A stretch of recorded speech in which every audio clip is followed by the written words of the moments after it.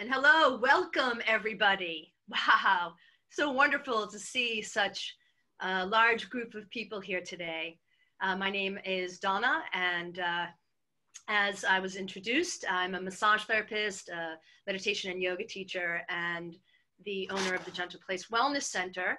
And I am excited to be here with my colleague and friend, Diana, a certified health coach and also certified in applied functional medicine, to bring you some tools and tips to make 2021 a healthier year. Something I know we all really are looking forward to. So I'm going to start today's program with a focus on the mind-body connection. Our mind is a powerful tool in our journey to wellness, and our mind somehow ends up being in the driver's seat a lot of the time, thinking about the future and worrying about what might happen and thinking about the past and all the should-haves and could-haves that we might have done. And that brings us into a place of stress and anxiety. Never mind all of the things that are going on in our lives in the world right now that may be bringing us stress. Our own minds are a big part of that as well. So what I'd like to do is start, before we go any further, by inviting everybody to find a comfortable position, and we're going to do a little practice to help us move out of the place in our minds that has us in the future or the past, and help bring us into the present moment, a place of calm, a place of presence, and a place where our body can be in its most helpful, healing place. So I invite you to find a comfortable way to be seated right now. So your feet can be on the ground if you're sitting in a chair, or if you're sitting on the floor, feeling the connection to the earth. And then take a nice deep breath in and just sigh it out with a big loud sigh. And if you're comfortable, you can allow your eyes to just close. And bring your attention inside of your body. Just begin to notice how your body feels right now in this moment. Your mind may go somewhere else, but your body is always in the present moment. So take a nice deep breath in, nice and slow, deep, full breath in through your nose. And let it out slowly. Let's do that 2 more times. And as you breathe in, feel the crown, the top of your head reach tall towards the sky. And as you slowly breathe out, feel your body settle down into the earth beneath you. Deep, full, slow breath in. Feeling your belly fill, your chest rise, and then slowly releasing the out breath. And now you can let go of all control of your breath. Let your eyes remain closed or gazing down towards the earth. And just begin to notice your breath. Maybe you can feel the whisper of breath at the tip of your nose, noticing perhaps that it's cooler when you breathe in and warmer when you breathe out. Perhaps you notice the breath filling your belly or your chest. Just begin to follow your breath without judging it. Just noticing it, if it's deep or shallow, if it's fast or slow. And follow it as if you are watching the waves coming in and out from the beach. Each in-breath filling you with oxygen, and each out-breath releasing and letting go. Each breath a new beginning, each exhale, a releasing of tension and stress.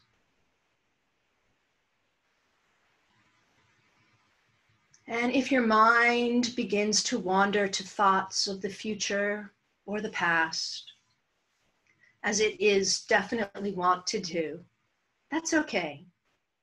When you notice that, just come back to focusing on your breath. The breath is our constant companion from the moment we're born until we pass through. It is a tool that is with us every moment of every day to help us ground, center, and become present. Our breath is always in the present moment.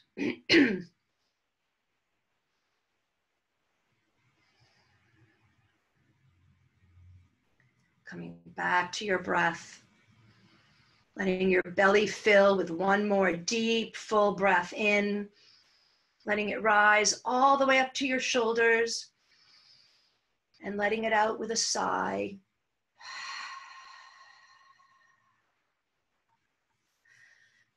Excuse me. Then you can open your eyes, coming back into the room where you're sitting, back into our group.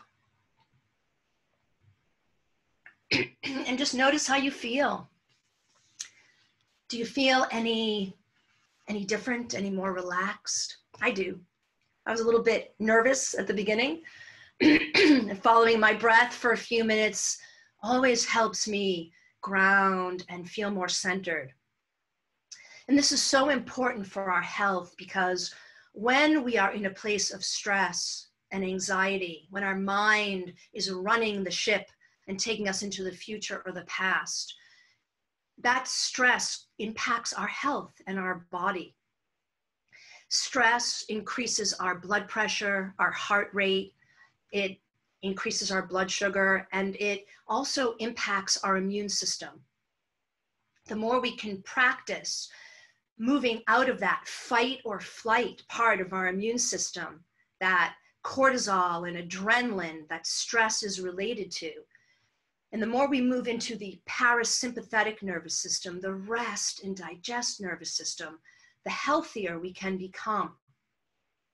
When we're calmer and our blood pressure goes down and our heart rate goes down and our energy moves from our extremities, which are ready for fight or flight, and instead all that blood moves into the core of our body, nourishing all of our organs, nourishing our digestive system and our elimination system, where much of our immune system resides, in our digestive system and in our intestines. So using the breath as a tool for relaxation and stress release is something you can always come back to at any time. But it might be hard to remember, and without practicing it on a regular basis, it may be a little bit difficult to access easily. So I'm going to give you one more tool to practice with that maybe is a little bit easier to remember and that you can use anytime, whether you're stopped at a red light or standing in line at the supermarket with your mask on or sitting at home, wherever it might be. And it's called the 5-finger breath. So it uses not only our breath, but our sense of touch and attention to help us remain in the present moment. So you can take one hand and hold it up in front of you and take the index finger of your other hand. And what we're going to do is we're going to trace our fingers and use our breath as we go up and down each finger, doing an inhale and an exhale on the journey up and down each finger. You will find your own pace to do this, but for the very beginning, I'm going to walk us all through it together, and then we'll do it for a few minutes at our own pace. And you can do it with either hand, and you can switch hands. So we'll start with our hand down at the base of our thumb, and we'll take a breath in as our finger moves up our thumb. And exhale slowly as your hand comes down your thumb. Inhaling up your index finger And exhaling down the index finger. Inhaling up. And exhaling down. Inhaling up. And exhaling down. And up your pinky as you breathe in. And exhaling all the way down the outside of your hand. And inhaling, coming back up your pinky. And exhaling down. And you can close your eyes and now begin to move at your own pace. Inhaling up and exhaling down. So let's do this a few times at your own pace. Let your eyes close. Feel the sensation of your finger as you breathe in and it moves up your finger, and feel it as it goes down. Let your jaw relax. Let your breath become slow and deep.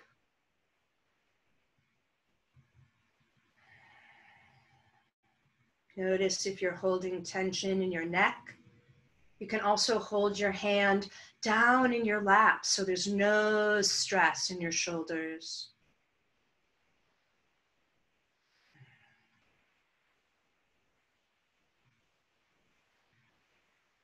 Maybe noticing the sound of your breath.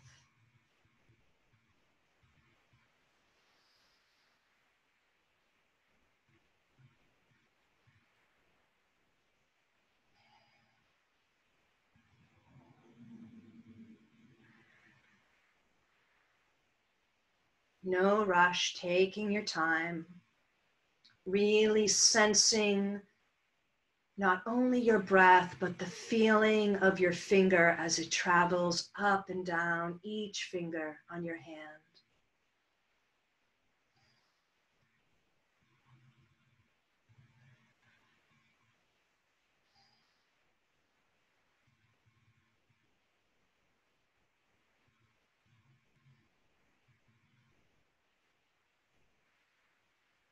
And wherever you are, finishing the journey in this direction on your hand.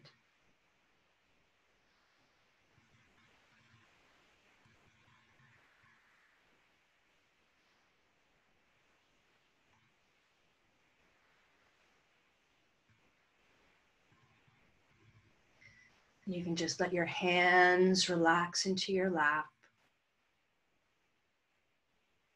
Noticing your breath once more. Inviting your shoulders to soften.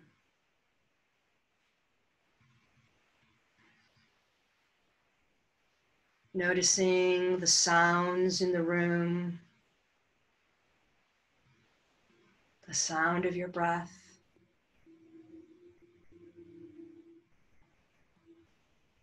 The sensation of your legs, of your seat, of your feet connected to the surface beneath you.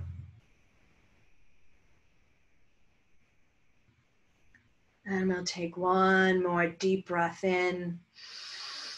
Belly all the way up to your ribs, feeling the full breath.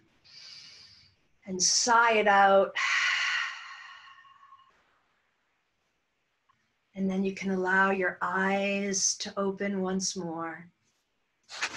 Feeling yourself connected on into the room, connected to everybody here in the Zoom room with us, and just noticing how you feel. So give me a thumbs up if you feel a sense of more relaxation since you first sat down here today. Good, good. It's very simple. It's not necessarily easy to remember, but using our breath as a tool to relax and bring ourselves into the present moment is the simplest and the oldest method of meditation that has been passed down for thousands and thousands of years. So I invite you to remember this practice and want to invite you for one more thing to remember, and that is that when you put on your mask to go outside into the world, very often when we do that, when we have something covering our face, our mouth, there is a psychological shift that moves us into a place of anxiety, right? I mean, our mouth and our nose are being covered. It's a natural response in the body to feel anxiety from that, like we can't breathe. So next time you put on your mask, remember, breathe through your nose. Make the putting on of the mask a remembrance of breathing in and out through your nose. Notice if you end up breathing through your mouth naturally, and bring your breath to your nose. Nice, slow, deep breaths. And see if that can help shift you, even in that moment, to a place of more relaxation. So with that, from this place of relaxation and centeredness, I'm excited to now pass the microphone and the screen over to my friend and colleague, Diana Pruzinsky Abata, so she can share with us some of the other simple things that we can do in our day-to-day to improve our health, our wellness, our immunity, and our sense of well-being. So Diana, over to you. Thank you so much. And thank you for that wonderful relaxation and the great tools that are perfect for anyone of all ages. I think I will even practice the hand breathing with my son. So thank you.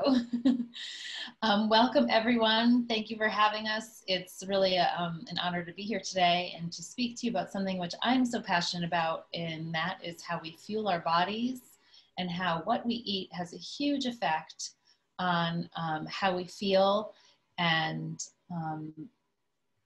how we feel, our energy, our immune system, so many things. I have a couple slides I'm gonna just share with you. So I'm gonna take a second to share my screen. A little bit about myself. Donna told you I've been health coaching, gosh, for almost 10 years now, and I've gone on to get a certification in applied functional medicine. Basically the practice of looking at the body as a whole unit so that it all works together. I believe that our bodies are incredible machines that are really powerful, and to Donna's point, our mind has a lot to do with how our body behaves, but that our bodies can heal and do so much with the right raw materials. So really it's about giving our bodies the right fuel so that they can function most efficiently and keep us as healthy and strong as possible. So I want to jump in and touch on stress, as Donna was talking about with the fight or flight and stress. And there we go. And so I'm just going to start with the subject I want to talk most about today is sugar, but I'll tell you why. Stress creates a hormone in our body called cortisol, as you can see here. And as you can see, this is what I call a screen of hormone soup, and how all of our hormones are interconnected, but that there's a direct relationship between our cortisol and our insulin. I think most people are familiar with insulin and how insulin helps carry sugar from our body into our cells. So that's where the subject of sugar comes in today when we're talking about stress, managing stress, and staying healthy and keeping our immune system strong during these times. So cortisol and insulin are directly related. A lot of times when our blood sugar drops, our cortisol will spike, and the reverse, when your cortisol drops, or if you're, which doesn't, that's not really a stress response. A stress response is when it spikes, and then your insulin will drop, giving you a feeling of a low blood sugar. And that's why a lot of times when we're stressed, we feel the need to eat, right? Because we're feeling jittery, we're feeling hungry. I mean, among other things, there's some emotional components to it also. But that's why I wanted to bring up this point. And sugar for me, it's really been the root, the beginning of my journey to renewed health is taking sugar out of my diet, because it is in so many foods that you would not expect, places you would not look for it. It is delicious, as we all know, but it's also addicting, and it gives us a big hit, a dopamine hit. So it feels good. So it's a feel good food, if you want to call it a food. So it makes us feel good. It's addictive, but it's so not good for us. And I want to just bring this in terms of stress. And then it's also a source of inflammation in our bodies, which is something that we want to keep down, inflammation, as we're trying to maintain our health and stay strong. So I'll move on. This is a little diagram that I often use to show what happens when we eat sugars. Now, it's talking specifically about carbohydrates, but really it's about all sugars. If you eat something that has a sugary food, your insulin has to spike to carry it into your cells. So the more sugar you have, the more insulin you need. And then if you look over here, a lower sugar item or a more slowly digestible carbohydrate, your blood sugar doesn't peak as high, you don't need as much insulin, and then you level out. On the left here, this easily side where we have the bigger spike, this is where I call the blood sugar roller coaster. And usually once you set out on this roller coaster, it's pretty hard to get off. So you have this high peak, and then you come down and have this really low dip, and that's where some people may get hangry. I don't know if you've heard that term, hungry and angry. I know that would describe how I get when I've had too much sugar, and you kind of bottom out. And so then what do? You look for a little more sugar to feel better, and you pick yourself up, and then there you are, you're up and down on the sugar roller coaster. So what I want to do today is just tell you about, bring your attention to where some hidden sugars are, how much sugar we should be having, and talk about sugar a little bit. I do think it's something that is spoken about a lot, but I don't think we can hear it too many times because it's so important, in my opinion. So how much sugar should we be having in a day? This slide I took from the American Heart Association, and I like to point that out because it's not the American Diabetes Association, that you would think of immediately when it comes to sugar, but this is the American Heart Association. And that's, again, because of the relationship between too much sugar and inflammation, and then inflammation and how it can affect heart disease. So I just like to point that out, that it affects all of our body and not just necessarily, in terms of diabetes, which is, I think, where most people think of, immediately that's the first thought we have. But so I like to point out that it's suggested that men have 36 grams of sugar a day and women have 25. Not fair, right? Why do they get more? But usually they're a little taller. So 36 grams correlates to 9 teaspoons, and 25 grams is about 6 teaspoons. So it's about 4 grams per teaspoon of sugar, just to have that little bit of math in your mind. So sounds like enough, not too bad. But when you start to look at foods and how much sugar is in them, I think you're going to be surprised. So I took a couple screenshots of some foods and some not so great ones, but just to make an example. So I'm going to start with a regular bottle of Coke. I don't know if this is something people drink often or on occasion, but this bottle of Coke, and I don't know how many ounces this one is, but this one bottle of Coke has 65 grams of sugar in that, and that equates to about 16 teaspoons of sugar. So right there, way more than anyone should be having in a day, and that's just in this one drink. I often start with people who are looking to cut back on sugar is to look at drinks, because you don't think of it as being a source of sugar, and there often is way more sugar than you would have ever expected. So I find that this is a really easy way to begin to cut back sugar, is look at what you're drinking. Think about how many sugars you're putting in your coffee every morning. What is 6 teaspoons a day for a woman? If you're having 3 cups of coffee with 2 teaspoons of sugar in each one, there you go. You've had all of it just in your coffee that morning, or, throughout the day. So it adds up really quickly. Next is just a regular Yoplait yogurt, just a nice strawberry Yoplait yogurt that many people think they're having a healthy breakfast. But when you look at it, it's 18 grams of sugar. So half of what a man should be having in a day is in this one little cup of yogurt, and 2/3 of what a woman is recommended. So these numbers are pretty extreme, but I like to give them just so people have a target and have a sense of a baseline on what we're shooting for, or what would be an ideal situation. So that's a Yoplait yogurt. The next one I chose, and the last one just to take a look at, is a bar. I feel like a lot of times we'll have a bar. I know I often have a bar in my bag on the go, eat in the car for a snack. And this one I picked is a Cliff Bar. And just again, kind of a random, I tried to pick a bar that most people know of.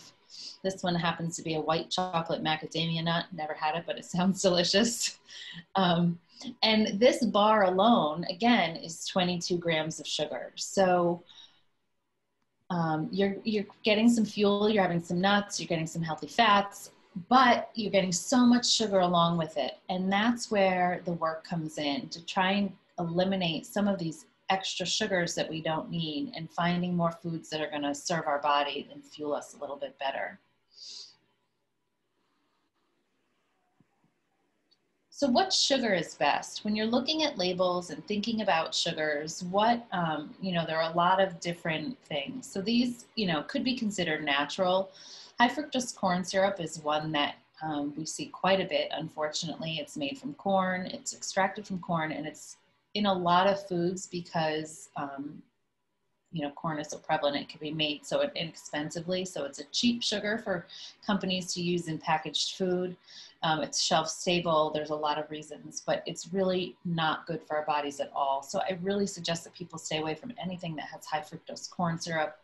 Other sugars, dextrose, fructose, glucose, as you see, anything with an ose at the end is typically a sugar. Evaporated cane juice, sugar syrup, malt syrup. Those are just some other things that you might see on a label. So people say, well then, what about, I'll just have an artificial sweetener, then it won't affect my blood sugar. So something like sucralose, which is Splenda, aspartame equals, sweet and low. I'm not a fan of those either because those are really just chemicals. The other problem that comes in is that our body is still getting kind of that sweet sugary hit. So it's not necessarily getting us away from needing that sweet taste all the time. There are some natural sweeteners that don't affect your blood sugar, similar to those, but that do come a little more naturally, like stevia comes from a plant. So that is one that's commonly used now. Monk fruit, or also known as Lakanto, and I think xylitol. Those would probably be the three most common right now. So I typically suggest that when people are trying to get away from sugar, if they need to sweeten their coffee or their tea or, have some sort of sweetener, to use those because they are more natural. But the thing about sugar, as I mentioned earlier, is that it is addictive, right? And it's addicting and it creates this big dopamine hit for all of us in our brains, this feel good. And so what we really want to do is train our taste buds down away from needing sweet foods all the time. So I typically recommend if you're somebody who puts a lot of sugar in your coffee, see if you can go to something like stevia and, gradually reduce the amount that you need so you can get to a place where you don't need to sweeten it any longer. That's the ideal scenario. But I don't expect anyone to do it cold turkey because, it took us a long time to get used to these really sweet foods. So just, use it as a tool to gradually, every week reduce it a little bit more and a little bit more and have it taste bitter for a few days, and then you'll adjust to it and then you can continue to reduce. But as you look at labels, I want you just to start to notice how much sugar is in a product and how much in so many different names. The other one thing that I did not put on here that Donna and I were speaking about is something as simple as ketchup. 1 tablespoon of ketchup, pretty much any way you slice it. We were comparing an organic ketchup to a kind of a more traditional ketchup yesterday, but 1 tablespoon of ketchup is 4 grams of sugar, so a teaspoon of sugar. And it's mostly added sugars. It's not just from the tomato. So, our kids love, ketchup on their burgers, ketchup on their French fries, ketchup. Some people put ketchup on, kids especially, ketchup on everything, but the sugars add up there as well. So just salad dressings, condiments, another place for a lot of hidden sugars. Okay, let's see. So along the lines of looking at a label or, comparing foods, I wanted to just point this out. I think this is a really interesting visual. I'm a visual person, so I like to see this comparison. When we're looking at foods, I mentioned earlier that my belief is eating, nutrient-dense food. And this pretty much sums up why. If you look and compare a pound of Oreos, I think that's one big blue package, has 2,200 calories in it, approximately, right? A pound of peanut butter, 2,650, and a pound of Lay's potato chips, which, by the way, are my weakness, 2,400 calories. And so each of those, that's a lot of calories in a day, and you would not feel satisfied. You would definitely be on the sugar roller coaster with those Oreos and be looking for more food. But if you look to the right side of the screen, we counted up, I think it was 14, do we say 14 pounds, Donna? Yeah, 14 pounds of food. So cottage cheese, cantaloupe, apples, kale, tofu, celery, lettuce. That is the same amount of calories, but the number of nutrients that you're getting in all of that food and the fiber and all of the other things, you couldn't eat all of that food in a day. It's so much food, a pound of carrots, a pound of papaya, a pound of onion, 2 pounds of cucumber. I mean, it just, you couldn't do it. So it just goes to show that looking at calories alone isn't necessarily the right route either. We want the foods that have nutrients to serve us and to help us. I hope that makes sense. I'm not used to doing these Zoom presentations. I usually like doing live where I can have some interaction with people. So if I drone on, someone stop me. So what do we eat, right? Ideally, we want to eat tons of vegetables. Really, if there's the number one thing you can eat is vegetables. Fill your plate, you know, 1/2 to 3/4 with vegetables, and have a side of meat. If you're a meat eater, maybe have a little bit of a whole grain. But really, you want the majority of your meal to be vegetables. And if you can, eat the rainbow. I don't know if you've heard that saying before. All different color vegetables, from red peppers to orange carrots. The whites and the browns, like the onions and garlic, are super immune boosters and healthy for us. So include those, even though they're technically not in the rainbow, I guess, but we'll add them in here.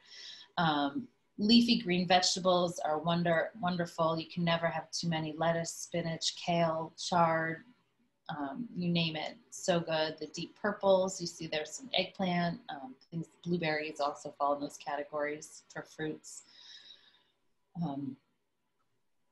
There's a group of vegetables called cruciferous vegetables, which are wonderful for us and help us detoxify. Those are kind of the smelly vegetables. It's the sulfur that makes them so good for us, but also smelly. So things like broccoli and cauliflower and Brussels sprouts.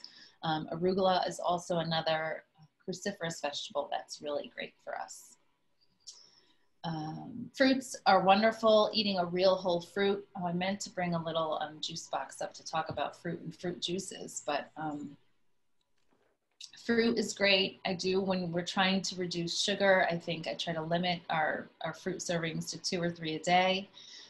Berries are wonderful because they're very rich in these deep colors, in eating the rainbows, the antioxidant colors that are so good for us. They're high in fiber and they're low in sugar. So if you're looking for a great snack, you know, strawberries, raspberries, blueberries, all wonderful. A great fruit to turn to. I like to talk about fruit juice a little bit also, because that can come up in terms of the sugar content. It's also another drink that's very high in sugar, and some would argue, but it's natural sugar, which is very true. I had this teeny tiny juice box I had downstairs. It was about this big. I forget how many ounces or what was in it, but it had 13 grams of sugar in this teeny tiny juice box that we give kids, you know, all the time. It was apple juice, just to be clear. So this teeny tiny thing with 13 grams, which is half of what, you know, is recommended for a female in a day, 1/3 for a male in this teeny tiny thing. So I just like you to consider, when you're drinking fruit juice, to keep it to a small amount. The old juice glasses used to be this big. Now, if you get juice when you're out at a diner or somewhere, they're this big, they're huge, but you know, keep your juice to a small amount if you do like to have your fruit juice in the morning. I do recommend that. I also like you to think about, you know, when we're talking about fruit juice, how many apples do you think it took to squeeze this little teeny tiny box of juice? I mean, and I don't know the answer, maybe 2 or 3, possibly 4. You probably wouldn't eat that many apples in one sitting, but yet here you would drink the juice. So I often suggest to people, the reason you couldn't eat all those apples is because you're getting all of the fiber and pectin and all the other wonderful things that are going to fill you up along with the sugars. So if you could transition away from drinking a glass of fruit juice to just eating a piece of fruit, you get so much more out of it for your body. You know, the fiber will slow down the sugars, and it just gives you the whole natural fruit in one place, and gives you everything, you know, as nature's intended it to be. So I encourage you to try that as an option as well to drinking a glass of fruit juice. Okay, let's see. Oh. Supplements. This is a hot topic these days in terms of boosting our immune system. Excuse me. So I will touch on, I just jotted down a few that are what I think the most important, and I did put them in order of importance. If you were to add one supplement for your immune system today, I would suggest vitamin D. Vitamin D is a fat-soluble vitamin, so it is recommended that you take it with food, specifically fat. I often recommend taking it at dinner time because I feel like when people are eating a heavier, a bigger meal. But vitamin D is a readily accessible vitamin and fairly inexpensive. Vitamin D3 is the form that you're looking for. And there's been many studies on its how it can support our immune system and, you know, fight many diseases actually, along with colds and flus and viruses. So it's a very strong and powerful vitamin, especially this time of year. It's called the sunshine vitamin because the only way to really naturally get it is from being in the sun. And where we live, we're not getting much sun these days, and it's not a strong sun even if we do. So pretty much from September to May, the sun doesn't really cut it for us, even if we are out in the sun with our skin exposed. So I do recommend most people take vitamin D. Typically, if you can start by having your levels tested by your doctor, that's a great place to start. And if you're, you know, anywhere from 2,000 units a day to 5,000. Some people need to take 10,000 to get their levels to where they want them to be. It's a good idea to then test, you know, if you start to supplement, to test again 6 to 8 weeks later to see how you synthesize vitamin D, because everyone absorbs nutrients really differently. So some people may take it right in and other people may need a lot more to get it into their system. I'm one of those people that need a lot more to get it in. But so it's a great idea if you can have your doctor check it before you start and after. And but I think you can comfortably take 2,000 to 5,000 units a day in this part of the country where we live.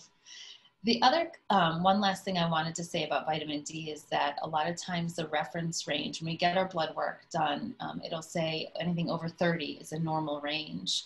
So just as a little aside, what a reference range is when we do have blood work done is just basically saying the average of the people in the area. And that's not necessarily what we're going for. The studies have shown that when you get your levels up closer to 50 units, when your blood levels are up near 50 is when you start to really reap the benefits of it. So even if you may be within a normal range, you may want to just continue to take some to get you up to a little bit of a higher level.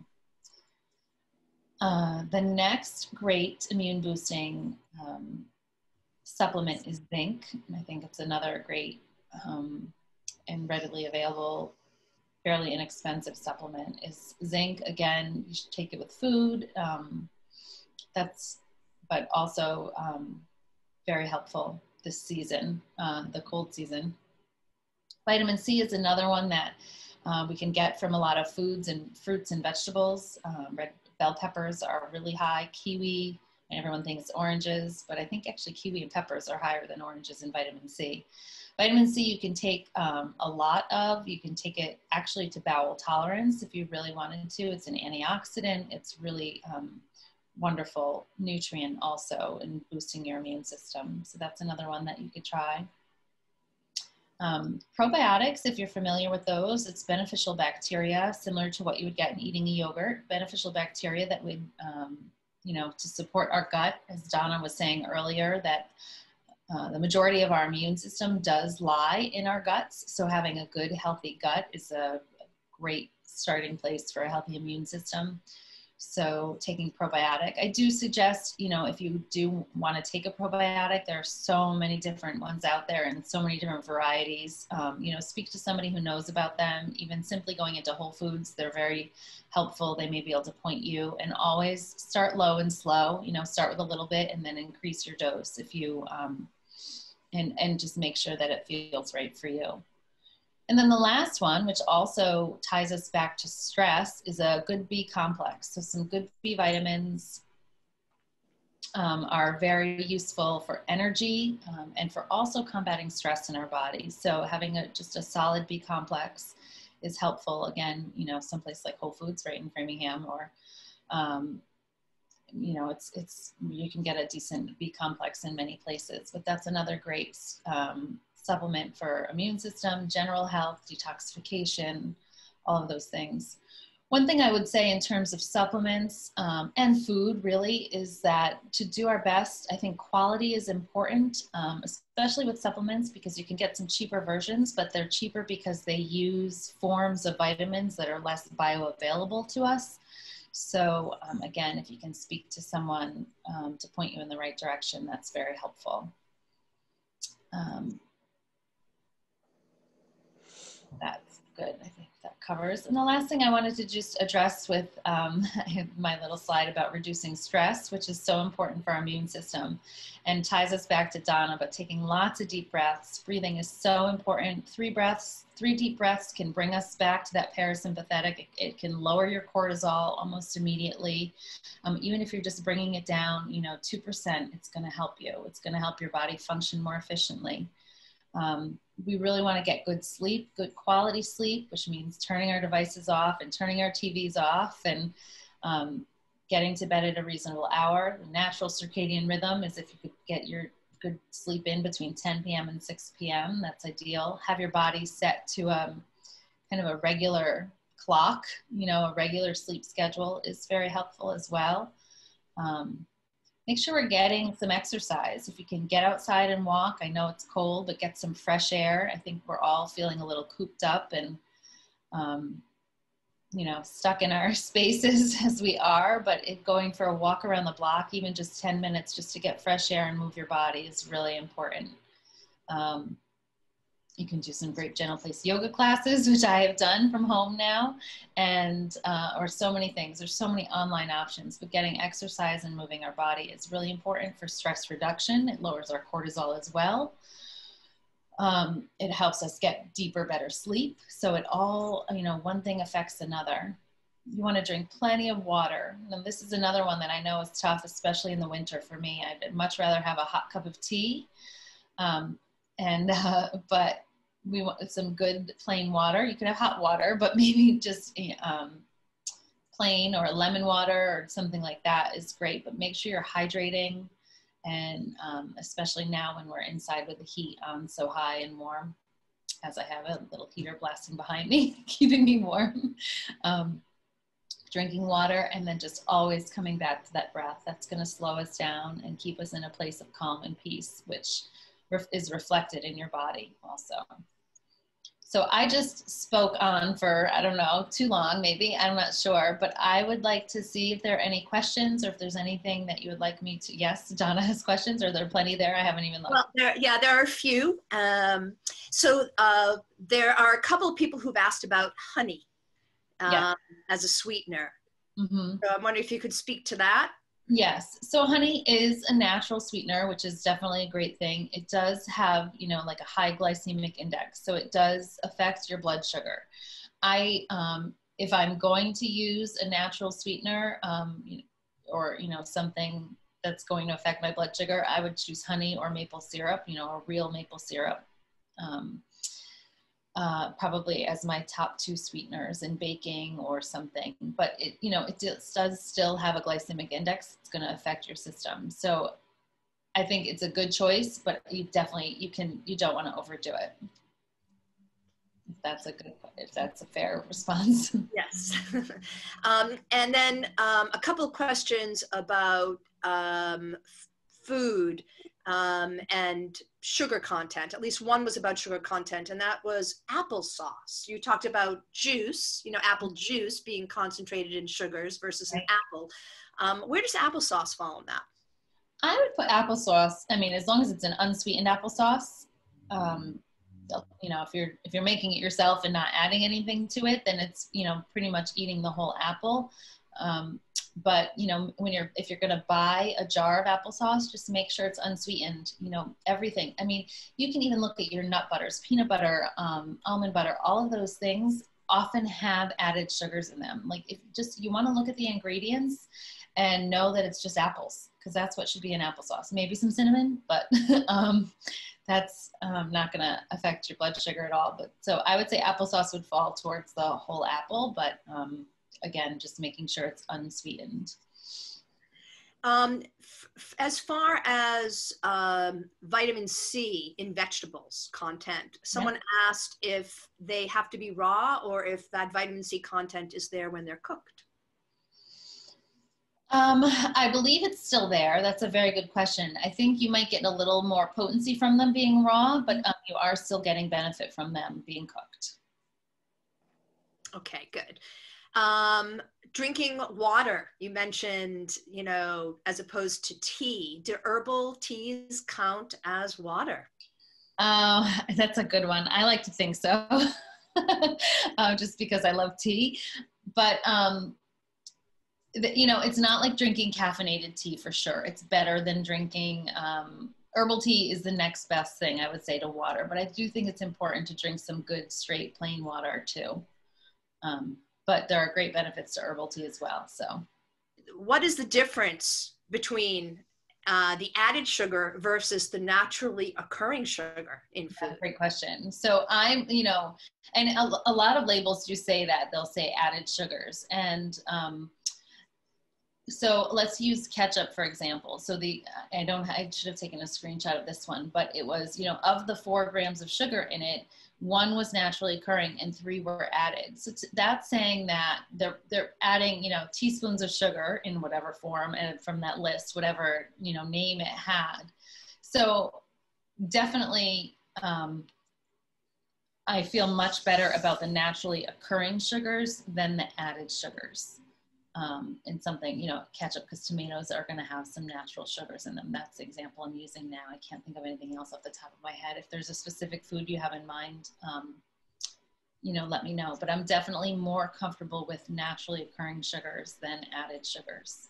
And when you start to look, I think you're going to find how crazy it is how food manufacturers put sugar in everything. Like I was saying, to, you know, nut butters and salad dressing, and places you wouldn't expect to find it. Right, to get you sort of addicted to their products. Well, yeah, it tastes good, right? It tastes good and feels good.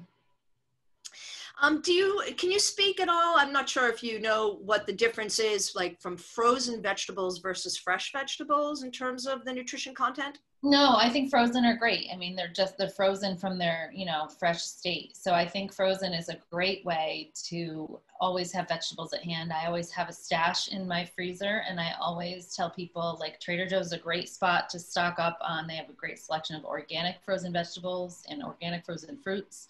It's a great thing to have in your freezer. And if you're ever in a jam, I feel like you can pour some, you know, frozen vegetables into a pan and have a quick stir fry for dinner in, you know, 15 minutes, and it's a super nutritious, great way. Trader Joe's has a lot of great things. I remember, you know, they already have like frozen diced onions and peppers, so you could throw that in with a bag of broccoli or green beans or something and stir fry that up, and with some frozen shrimp, or I think they even already have pre-cooked chicken breast. You can just throw it in or something as a protein, and you know, it's a great quick dinner. So I think it's a super alternative. There's a question here about probiotics. Is it more effective to take natural probiotics than a tablet? So I'm guessing that you're referring to like fermented foods. Possibly. I'm going to go with that. In terms of natural, that is a great alternative. If you can eat things like sauerkraut, kimchi,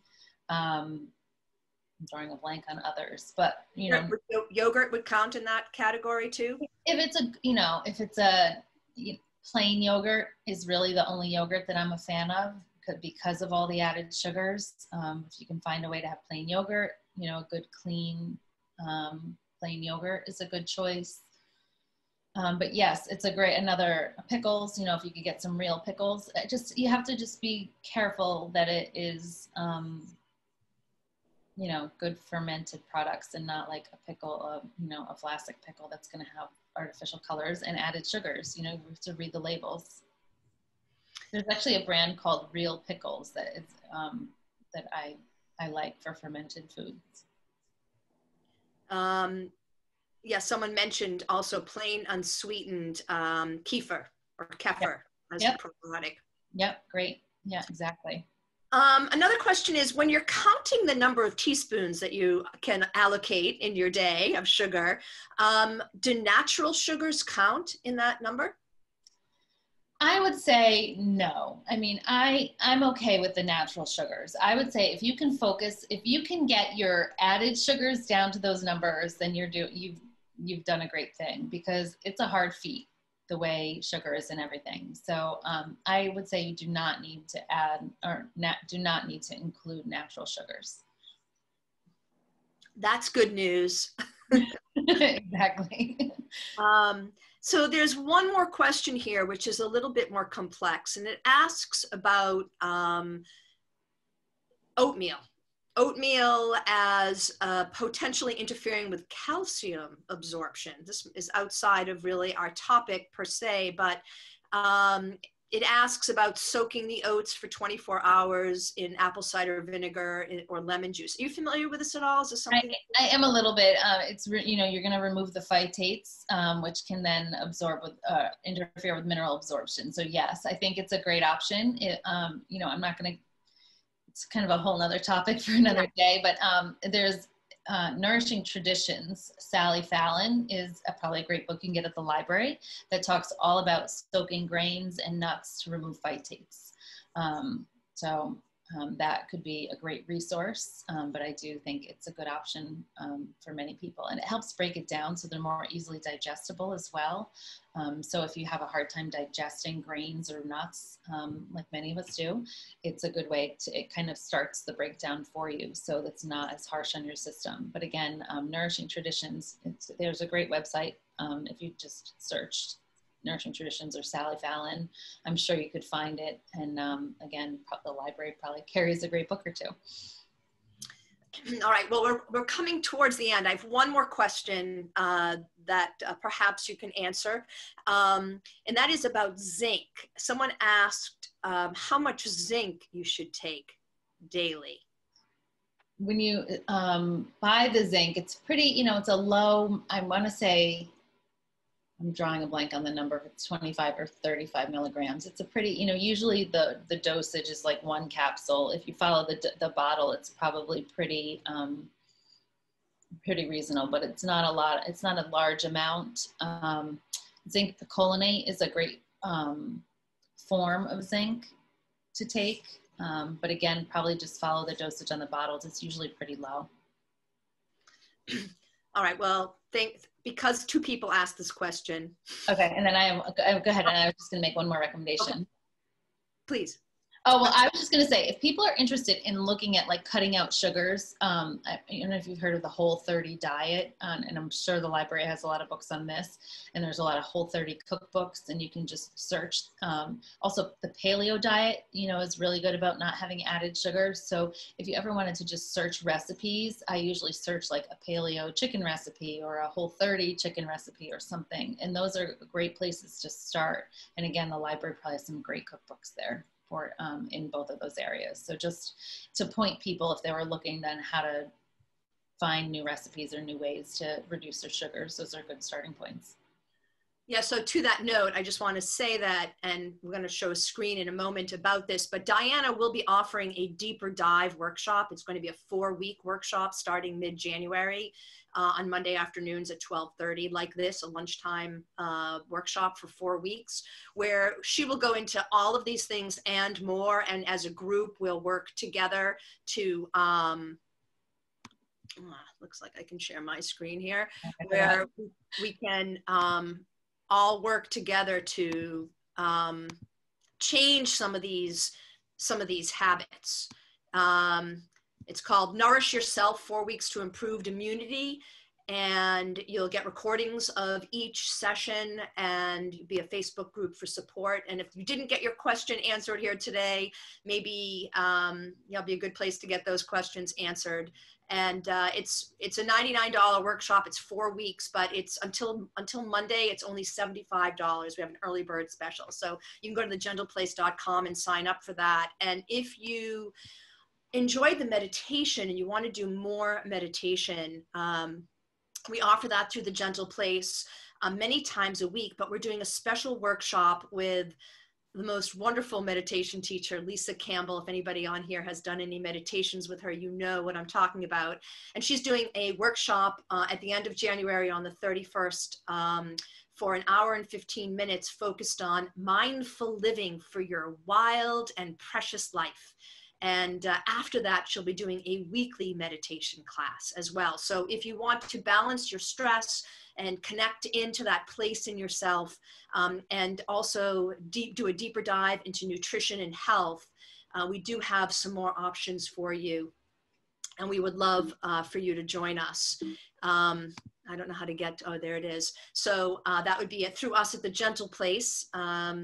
We're located in Framingham. We do have massage right now, also a great stress reduction. We do a very safe, clean, sterilized as much as possible environment for a relaxing massage. And everything else that we do is online and virtual like this. We have daily live stream yoga classes for all levels, and we have additional upcoming workshops, energy healing, hula hooping for all of us who didn't get enough of that when we were young. Really a joyful, wonderful class with Kat Suwalski for anybody who knows her, and a self-hypnosis workshop coming up as well. So you can learn more about that at our website, thegentleplace.com, on our workshops tab.